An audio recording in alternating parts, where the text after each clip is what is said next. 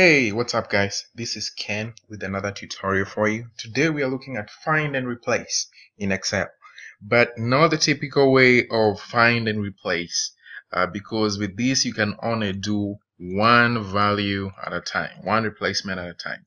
So instead of going that direction, we want to be able to replace all the values we want in our document in one single run. So this is pretty cool. First thing you want to do is make sure you have the key or conditions, if you want to call it that. So whenever a certain value appears, you want to change it to, a certain value. You indicate that. So for example, for us, we have apples, bananas, mangoes, cherries, and lemons. So this is the key that we want to use. I'm going to go ahead and put this here. For our case, I only have 5 examples. So apples, bananas, mangoes, cherries, and lemons. And I want to change those to Algerian apples, Mexican bananas, Mexican mangoes, Brazilian cherries, Canadian lemons. So that is our key.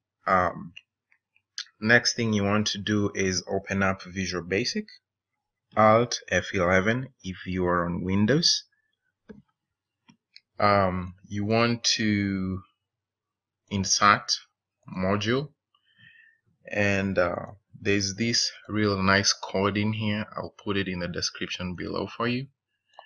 You're gonna copy that, go to your Visual Basic, paste it in there, and you want to hit F5 on your keyboard,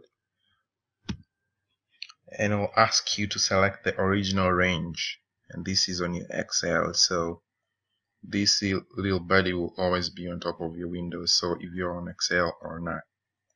Okay, so select your original range. This is all the data that you want to replace. Hit OK. Then the next one will be the replacement range. Select that whole key. You want to hit OK. And just like that, the replacement is done. Pretty cool, huh?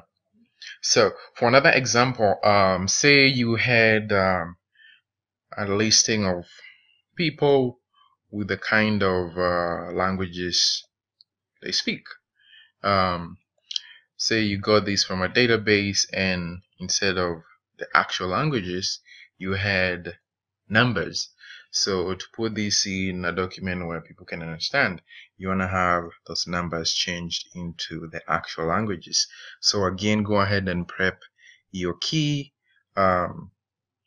So all the data that's on your document has the corresponding keys already set up. So whenever 18 appears, we want to change that to German.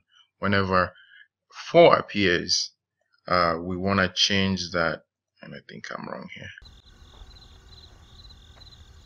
Whenever 10 appears, Javanese, 11 French, 18 Swahili, just for example. So again, Alt F11.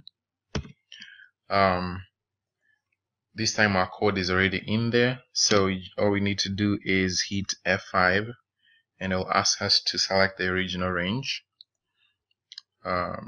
On a peak, all the data that you need to change. Hit OK. Replacement range, select the key that you already prepared and hit OK. So right away you can see how easy this is to get done. Alright, that's it for today. Look out for more Excel tutorials. I will be looking at KuTools. This is an extension for Excel that has very cool add-ons that you can add to your tools that you already have in your Excel. So that's on the next one. For now, please subscribe to the channel. We'll be coming out with more exciting tutorials. I'll see you on the next one.